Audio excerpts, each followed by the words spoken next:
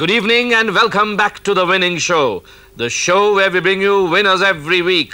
Men and women who by virtue of their fame and success have brought magic to their calling. Well, you can say that again, literally, for the person who will be with us this evening is a truly magical person who comes, yes, from my part of the world, that's Bengal if you didn't know.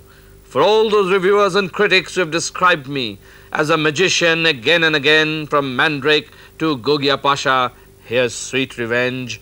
Here's a real magician, a 7th generation magician, PC Sorcar, son of PC Sorcar, the PC Sorcar, known as the greatest magician in the world.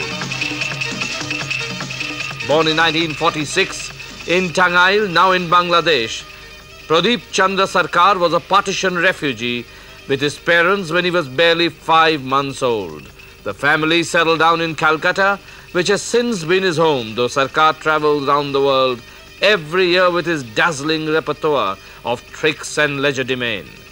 There is nothing he has not attempted, from cycling through the busy streets of London blindfolded to making an entire train vanish before the eyes of hundreds of astonished viewers.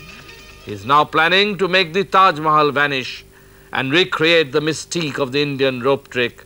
And for viewers of this show, he has even created an exclusive item which we will show you later. How does it feel to be a magician in a world that is becoming increasingly and boringly materialistic and predictable? Let's ask him. Let's find out.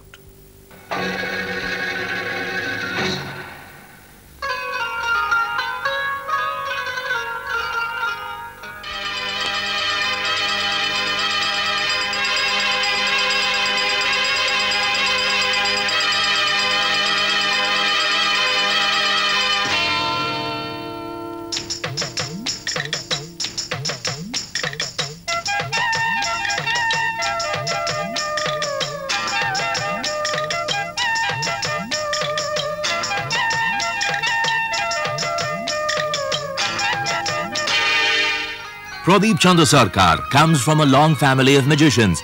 7 generations of Sorcars before him have pursued and enriched the art of abracadabra, and today at 47, as he goes around the world showing off his rich repertoire of magical skills before millions of admirers, he keeps alive a tradition that is centuries old.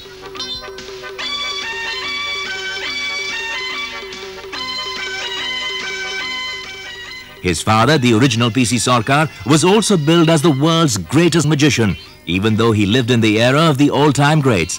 He could match every Houdini escapade, outsmart Gogia Pasha, and reproduce any magic trick that he saw anyone else do in a matter of seconds.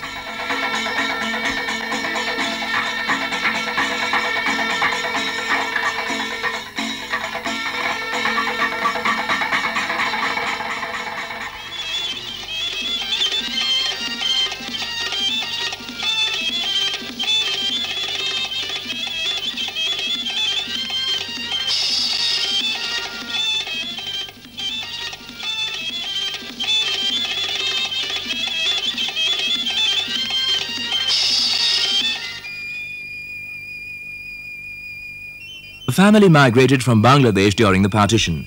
Young Sorcar was less than a year old when they came to Calcutta to start life afresh as refugees. His father borrowed some money to buy a small plot of marshland near Baliganj station, where he built a house. That is where Pradeep, his 2 brothers and 2 sisters grew up. After finishing school, Pradeep graduated in chemistry honours, for his father was keen that he should make a break with family tradition and not become a magician. But very soon the two began to argue over what was more important, science or magic. His father would always accuse him of being short-sighted and science-led, so to challenge his father's perception of him, Pradeep went to college again, this time to graduate with applied psychology. In 1971, his father suddenly collapsed on stage during a performance in Japan. The young, untrained Pradeep picked up the baton to complete the show and launch his own career as a magician. I'm here! Here! There was no time for the last rites. He carried on the tour while his younger brother went to Japan to bring back his father's body.